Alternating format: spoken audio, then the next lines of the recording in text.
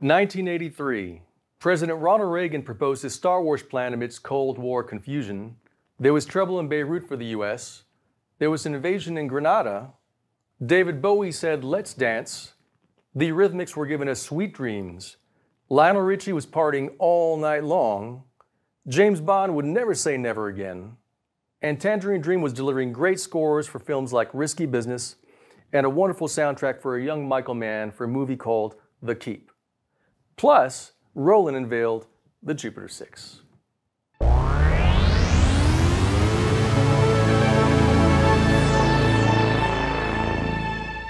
I'm Roland Perez. This is Alamo Music San Antonio, Texas. Be sure to check us out online at alamomusic.com and hop on our YouTube channel, subscribe. We have a lot of videos coming up of vintage synthesizers, modern synthesizers, drum machines, and a couple of samplers as well. Check it out. As you may know, the Jupiter-6 is the little brother to the mammoth Jupiter-8. And although it might look the same in stature and some of the sliders might seem kind of the same, it does offer something very different on the sonic palette. To me, this doesn't sound quite as rich as a Jupiter-8, but that's not a problem because the Jupiter-6 sonically has a lot of great attributes to it that you really can't get on any other synthesizer. One thing in particular that stands itself out from any other synthesizer is the fact that you can engage any which one of the waveforms all at the same time. So you have your sawtooth, sine, pulse width, and a noise generator. If at any point you wanted to engage all four of them, you just click down all four buttons on both oscillators and you can have all four going at the same time on both. That's something pretty unique. It does kind of rob the signal path just a little bit on volume or density of tone, but the fact that you can engage all four does offer something that's really, really cool. Speaking of the oscillators, it's basically set up pretty simple. You've got your octave range for it. Of course, you have the waveform selectors on it. You could sync either which way. So for example, if you wanted a VCO1 to sync oscillator 2, no problem. Click that switch and it's vice versa, which is pretty cool. You do have a cross mod selection right over here. It's really musical and really funky as well. So I really enjoy using this on the Jupiter-6. Pulse width modulation right over here. VCO right over here, and of course you have your LFO right over here. LFO consists of your standard stuff, meat and potatoes. You've got your different selectors right over here, and you can determine the rate and the delay of it right over here. So if you look at the front panel, it does have some of the things you'd find on just about any other synthesizer. You've got your oscillators, you've got your envelope section.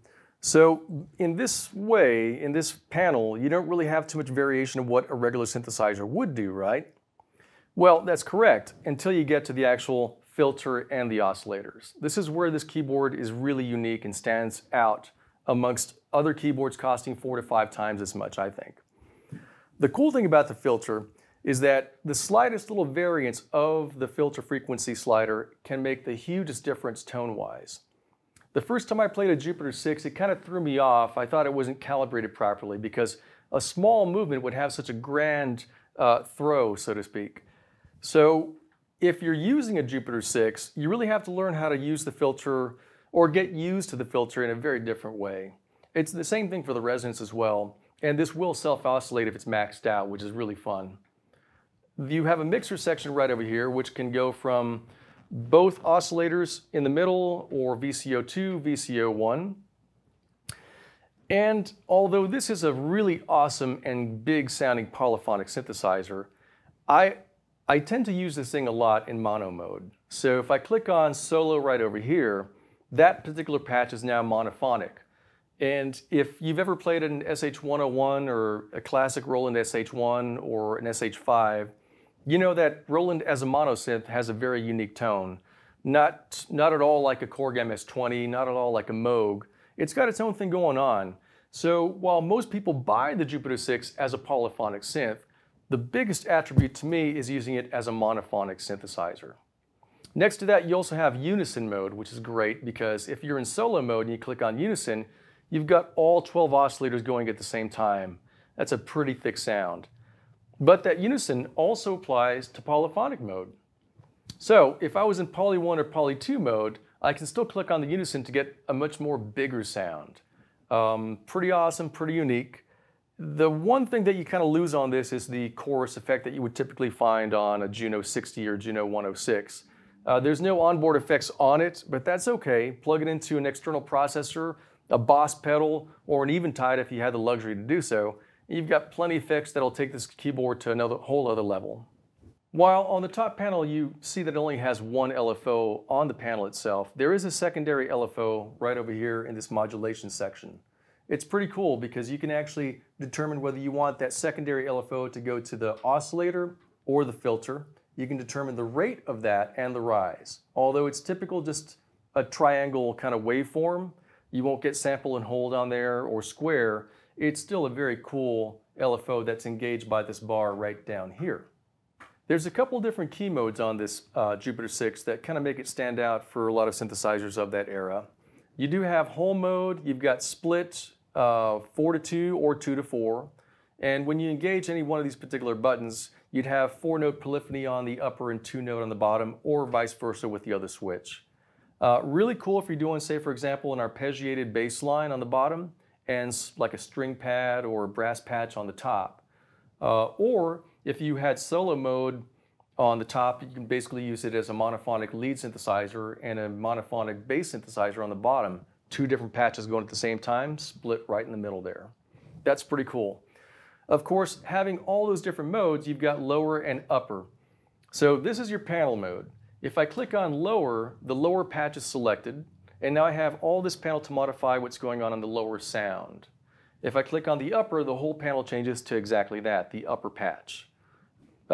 Pretty fast, pretty seamless. Other synthesizers like the Prophet 10 utilize something very much like that. And of course, right next to that, we have our banks and our presets for the banks.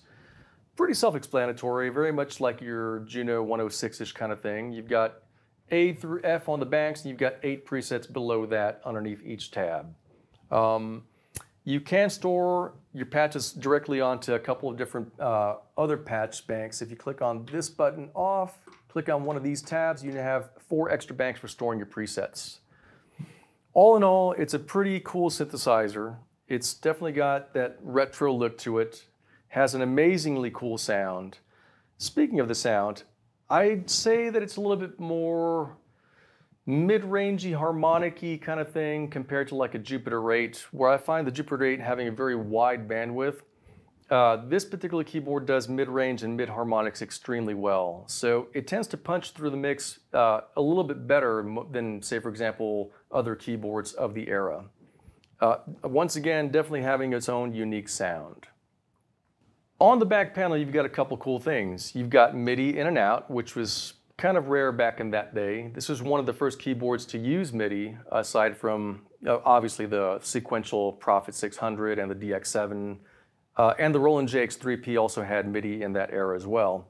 But the Jupiter-6 was definitely one of the first ones that actually did have MIDI. Although it's pretty primitive, you can get a Europa upgrade, which would really expand the MIDI functionality as well as the arpeggiator functionality and also the preset banks as well. So if you're looking to purchase a Jupiter-6 and want to take it to the next level, I would definitely investigate that Europa mod. Also on the back panel, you've got your line output section, which consists of a 1/4-inch jack, so it's mono out, but you also have an XLR output. That's actually pretty neat because when using the XLR out, it seems like it's going through a different output stage. To me, it sounds a little bit brighter and it's a little bit louder than using just the 1/4-inch jack. So if you had the liberty to just plug the XLR out into like your mixer or recording system, definitely do XLR as opposed to the 1/4-inch jack. It's just better. You've got your headphone jack and you have some external control. You've got VCF in, VCA in, you have your pedal hold, which is sustain, patch shift, which is kind of cool, where you can change patches with a pedal, and you've got your arpeggiator clock input. As always, I love talking about this. If you have an external drum machine, you could send that clock out into the arpeggio clock in and have the arpeggiator being clocked to your drums. Super cool. All in all, a fully faceted, great classic synthesizer that once again only sounds like it, the Jupiter-6. Well, that's enough talk about the Roland Jupiter-6. Let's check it out in action. I hope you enjoy it.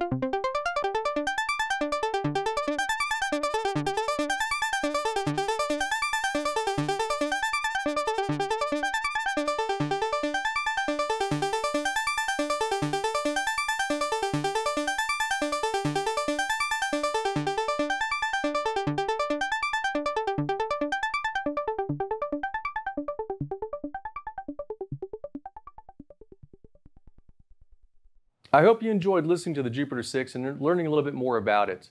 I had a lot of fun playing it, and as always, any Roland synthesizer I get to use is just fun days all the way. Be sure to check us out online, alamomusic.com. YouTube channel, please click subscribe. There's a lot of new videos coming out really soon. Thanks again for Alamo Music. I'm Roland Pettis.